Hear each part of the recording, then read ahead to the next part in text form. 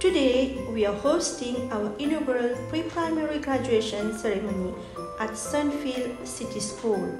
Pre-primary schooling is the most important stage for a child's development. We have built a foundation that the children will bring with them to the primary school and to the rest of their lives.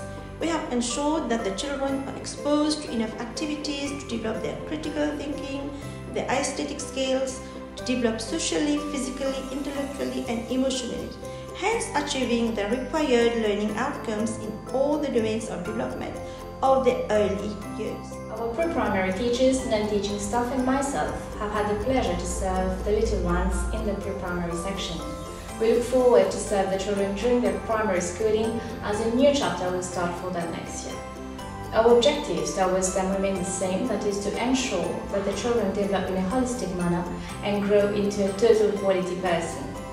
Alors, au nom de Sunfield City School, je remercie les parents, les enfants et les éducateurs qui ont collaboré main dans la main depuis des semaines pour faire de cet événement un succès.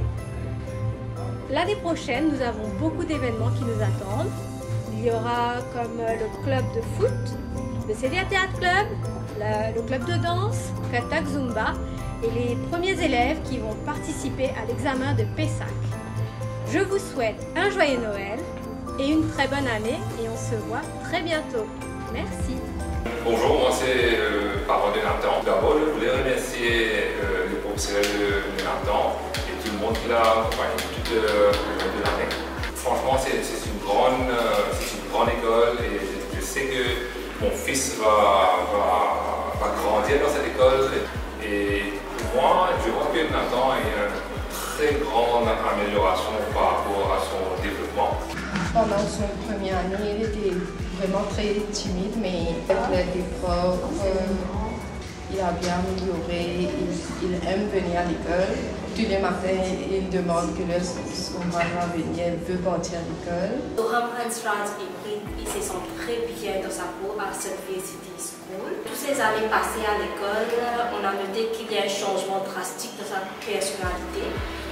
Dès qu'il retourne à la maison, il partage toutes ses expériences à la famille, comment il a joué, comment il a parlé avec ses amis, avec Miss Dikshita.